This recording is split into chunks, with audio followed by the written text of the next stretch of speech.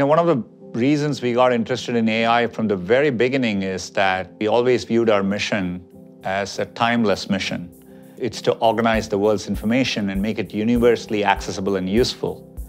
But as information has grown in scale and complexity, the problem has gotten harder. So we always knew we needed to have a deeper breakthrough to make progress.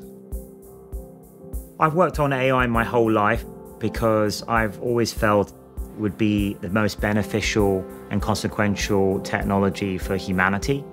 Human beings in our society would have 5 senses, and the world we built and the media we consume is in those different modalities. So I'm super proud and excited to announce the launch of the Gemini era, a first step towards a truly universal AI model.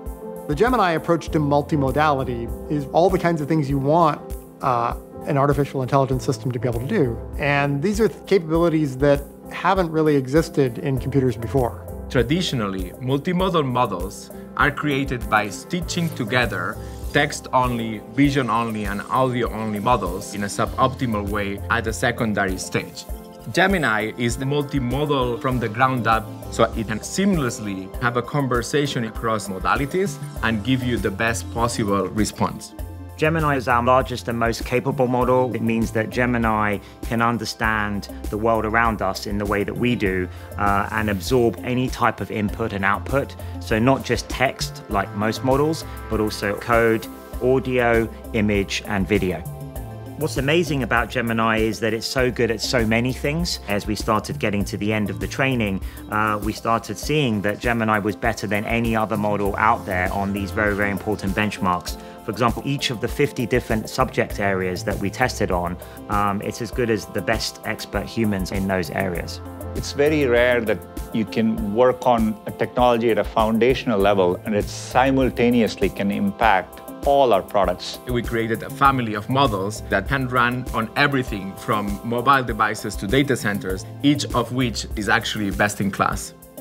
Gemini will be available in 3 sizes. Gemini Ultra, our most capable and largest model for highly complex tasks.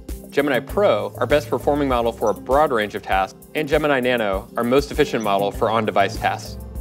We want to provide the best foundational building blocks, and then we know developers and enterprise customers are going to figure out really creative ways to further refine our Gemini foundational models, and the potential's almost limitless. So at Google, there's this healthy disregard for the impossible, and that has oriented us to be both bold and responsible together.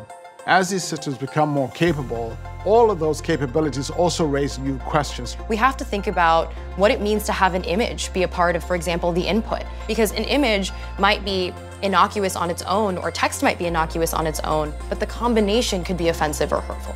Safety and responsibility has to be built in from the beginning. And at Google DeepMind, that's what we've done with Gemini. We develop proactive policies and adapt those to the unique considerations of multimodal capabilities.